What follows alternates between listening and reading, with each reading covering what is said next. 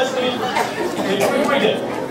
So I'm going to tell you the story of the first time I came to Dera Center. And it was a while back. I was 5 years old. And the only reason why I remember it was for 2 reasons.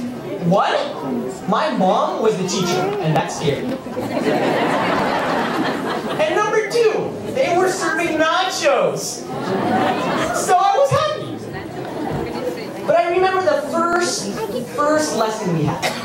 And it was on simplicity.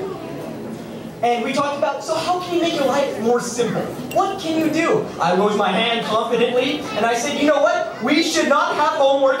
It will make my life so much simpler. My mom looked at me, she's like, put your hand down. So I've grown up with this all my life. It's taught me so many things. The value of education, the value of honesty, equanimity, and non-violence. It's also given me so many opportunities.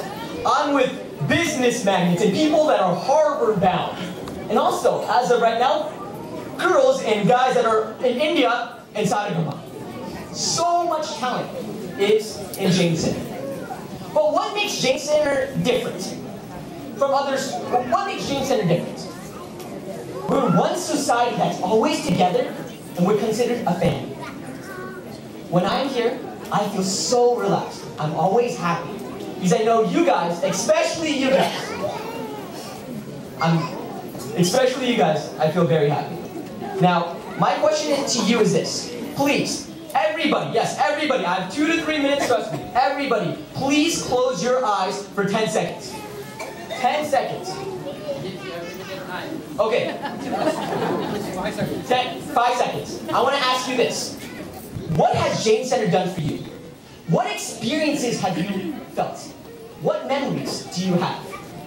My first lesson my mom taught me was simplicity. And she told me something simple. Live simply so others can simply live. Give back to Jain Center what it's given to you. It's giving you experiences. So what you should go do is give back to Dera Center through charity. Give back to Dera Center. Thank you.